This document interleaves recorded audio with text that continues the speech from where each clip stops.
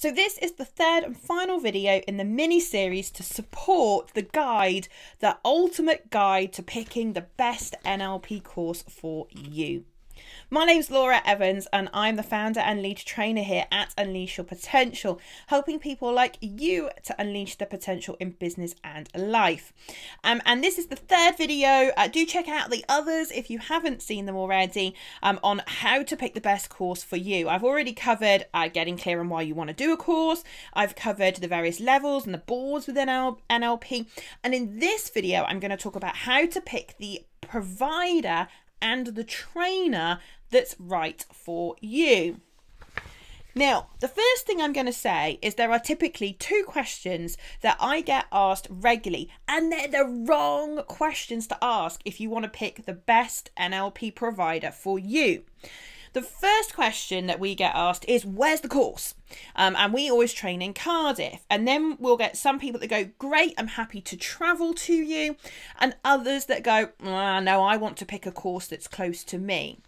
You see, the thing is, do you want a course that's close to you, or do you want the best course for you?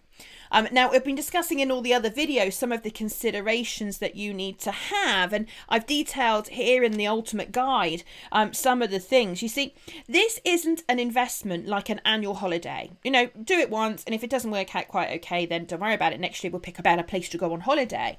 With NLP training, you're only ever going to do this once. And so you need to make the right investment for you. And sometimes to get the best trainer for you, you're going to need to travel. Now, being away from home does have its advantages because you get the opportunity to completely focus on you and your development and learning NLP without all of the distractions that happen every night you go home if you're traveling locally. The other thing to consider is if you book far enough in advance, then actually what you can do is get some really good deals on Airbnb and some of the budget hotels in order to reduce your cost. So it might not be as expensive as you first thought. So location is in fact not one of the main criteria in order to pick a provider. The other question that we get asked a lot is, how much is it? And price and discounts are also not the right place to start. Now listen, I know you're going to need to know how much it is, and I totally get that. But actually, you know, do you want a discount or do you want a great course? You know, there are some NLP providers that might artificially raise their prices in order to show you they're giving you 50% off and you feel like you get a deal when actually, you know, that isn't a real discount. I mean, it's not just NLP, it happens right across the board, right? When we're buying things. Also be careful about paying really high prices. So some of the, you know, big names that go to some of the bigger providers, like you might be enticed to spend, for example, £3,000 on a practitioner course because you think you're going to be trained by one of the big names. You'll often find that they don't train the whole thing. You'll often find that they only turn up for maybe 1 or 2 days or an element of the course. So just because you're paying a high price, it doesn't always mean you're getting the best quality, or indeed you're getting the trainer that you think you thought you were going to be trained by.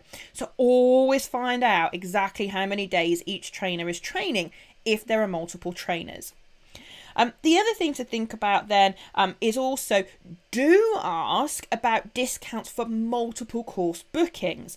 So many NLP training providers will give a discount if you book more than one course. We certainly do.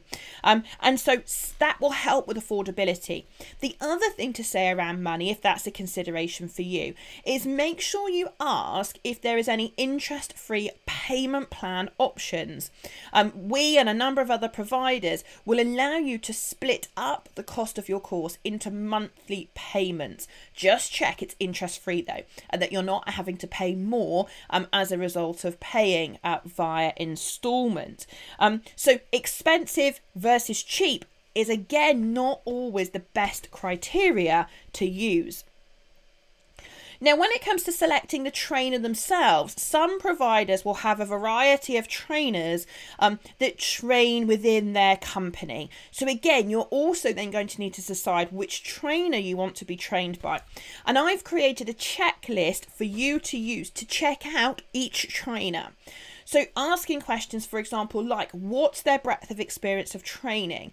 Not necessarily just NLP, but actually how many years experience have they got in training and delivering information in this kind of format? You know, are they qualified and certified by one of the big 4 boards? You know, are they a busy trainer? Like, are they doing quite a few courses or not? And if they're not, you know, are they going to get rusty? I don't know. Like, how do they use NLP themselves and all of those things? Like, check them out online. Go Google them. Go and look at their podcast. Look at their YouTube videos and really get a feel for them. You're going to sit in front of this person for upward of 7 days. Like, do you want to sit in front of them? Like, do you like their style? Do you like the way they do things? And if so, YouTube podcasts and things like that are a great way of checking out people's personality and whether that's going to work for you. Then this is what everybody wants to get their hands on. This is the checklist. So what I've done is I've created a complete checklist of all the questions I think you should ask any provider. Now, I've pre-populated the information for my company, Unleash Your Potential. That's not to say you can't call us and ask us the questions. Please do. But if you go through that checklist, you know you're going to be asking the right types of questions. For example, ask the provider, what's the ratio of students to trainers and assistants? You know, if you've got 1 trainer to 40 students, you're not going to get much support. If you've got 1 trainer to, let's say, 20 students and they've got an assistant that helps you, that's a ratio of 1 trainer or assistant to every 10 students. That's going to give you much more support, much more opportunity to ask questions. We've talked about trainer credentials. You know, ask them, how's the course delivered? Where is it delivered? Is it modular? Is it immersive? Group sizes, like how many is your maximum number? You know, sitting in a room, you as one of 500 people is a very different experience than being one of 20 or one of 14, for example. So again, you know, you really need to think about what's going to be best for you. I know I wouldn't want to be in a room with one of 200 people. I wouldn't be able to ask the questions. I wouldn't be able to get involved, speak to the trainer. You know, for me, that wouldn't work. Maybe for you, it might. You know, what's the ongoing support and community and things? And of course, questions around price. When you get the price, though, make sure they give you a price including VAT. Don't let them stick a VAT on the end when you've decided you want to train with them and then you find out they're 20% more expensive than you think they were. And a ton of other questions. So this checklist is so valuable in terms of making sure you get all the information. And then you pick the best provider for you. And if it's not us, I wish you well. I honestly do. Because if you've made the right decision for you, then that's what I want. If it's us, brilliant. We'd love to have you on board. But you need to make the decision with your eyes open, with all of the information in front of you.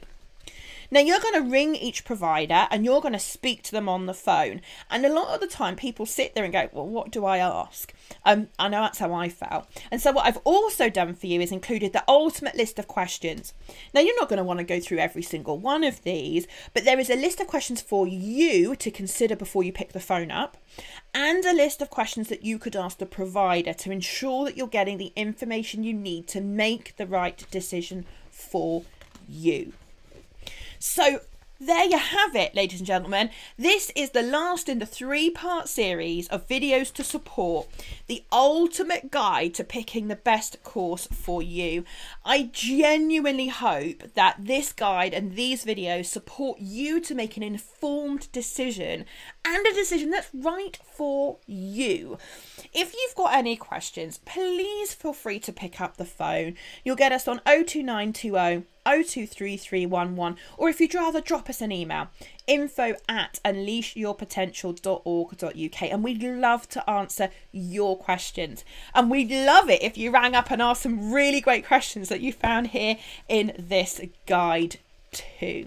So I wish you well, and before I go, please make sure that you hit subscribe and the notification bell so that you're notified when we release new videos here on the channel. And I wish you well.